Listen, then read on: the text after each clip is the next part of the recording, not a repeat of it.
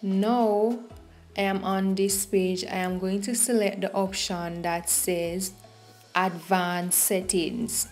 So I'm going to click on advanced setting, and you will see a page that have user ID, channel ID, move channel to a brand account, and you also have the option to delete channel. So I am going to click delete channel, and deleting your channel won't close your Google account. You're just deleting the YouTube channel itself and not your Google account. You're not closing it.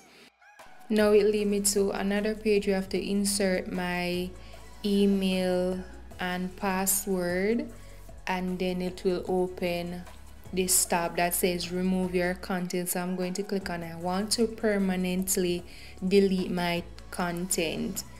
Now I'm going to select all the options to confirm that I understand. So the following will be permanently deleted. So I'm going to just tap on the box, and now I'm going to